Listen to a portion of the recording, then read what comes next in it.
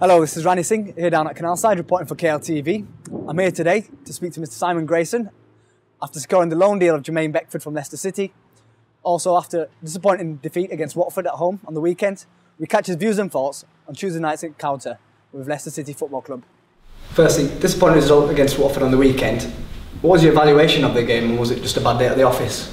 Well, we performed below par, but it was still some positives to get out of the game. I thought, like any game, at 1-0 it's finely balanced still. We had some good opportunities, and Keith had an opportunity to make us 2-0 up and one or two other things. If that had gone in, then I think we'd have been quite comfortable, but obviously at 1-0 you're still vulnerable. They get the goal and then get the tails up a little bit, responded well, getting back into it 2-2, and then obviously the penalty, which I think was a penalty when I've seen it now, has obviously given them the chance to win it. But like, there were some decent things. I don't think we were dreadful or anything like that. We still worked extremely hard. We just lacked a little spark about us with and without the ball, which has made us very good this season so far. But yeah, like every game, we analyse it, good things and bad things, and we're ready for a big game on Tuesday night now.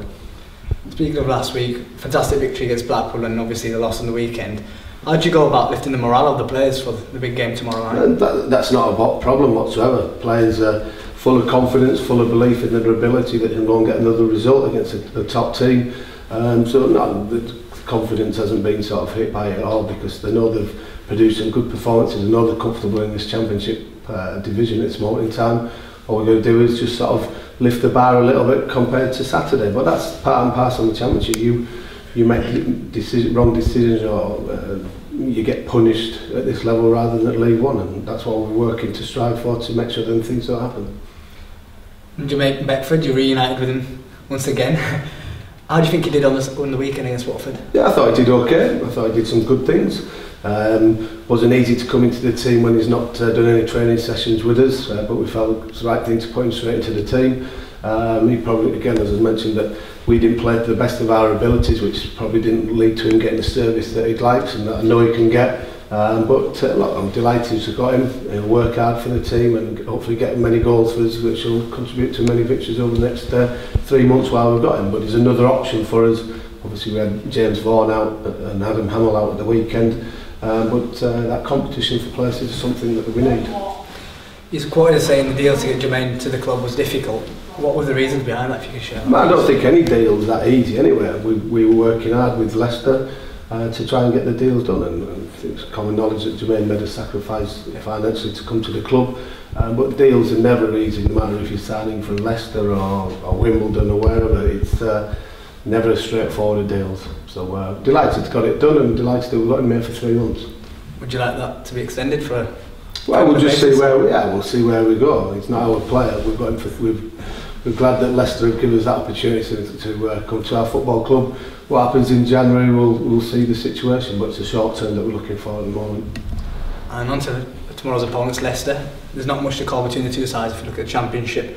Is that a measure of how close things are in the league? Well, that's exactly what it's about. Is the Championship that a couple of victories gets you right into the top reaches of it, a couple of defeats, 3 or 4 gets you down the bottom, and that's what it's all about. Basically, being consistent with results and performances.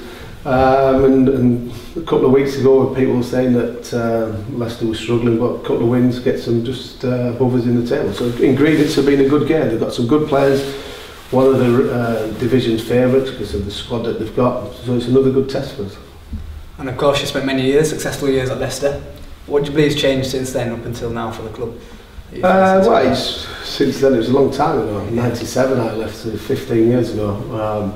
So lots have changed, different owners, they've had the administration, but I suppose what they're looking to do is to get the team back into the Premiership, but we're looking to do exactly that, whether it's this year or in the future. We're looking to stabilise and just keep progressing on a regular basis. Different sort of expectancy levels at this football club compared to Leicester's and 1 or 2 other clubs.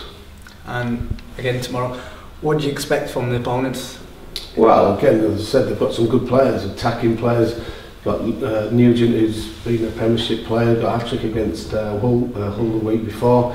Other players that can sort of win games for them. So we know we're in for a tough test. This is, on paper, is one of the hardest games of the season, which everybody will have looked at anyway. So it's a challenge for the players, as they all are. Let's go out and enjoy ourselves, work hard, and try and upset the odds again.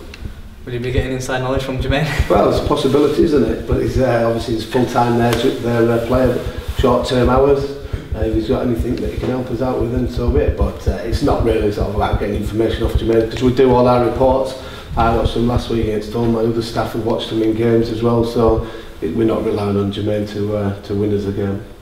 And on Saturday it was the first home defeat of the season. What kind of response would you like to trigger from the squad? Well, obviously to get a win. It'd have been nice to have won at the weekend and keep the unbeaten run going, but that happens. I'm just so pleased that we went the amount of games that we did unbeaten and had a little bit of a run going. Best way to respond to adversity is get back out on the pitch again and try and get back a victory. You said Jane Vaughan's doubts and also Adam Hamill doesn't seem to have recovered. Is there any other injury doubts? No, I think that's about it really. We've got one or two sort of got kicks at the weekend, but you give them that opportunity and I'm sure by 7:45 on Tuesday night they'll all be raring to go to get a victory. Well, all the best for tomorrow. No problem, thank you. Well, there you go, spoke to Simon Grayson this week after a surprising defeat against Watford at home. They entertain Leicester, the Foxes, tomorrow evening, where Simon assures us that he's done his homework and hopefully it'll be another 3 points for the Terriers. This is Randy Singh reporting for KLTV.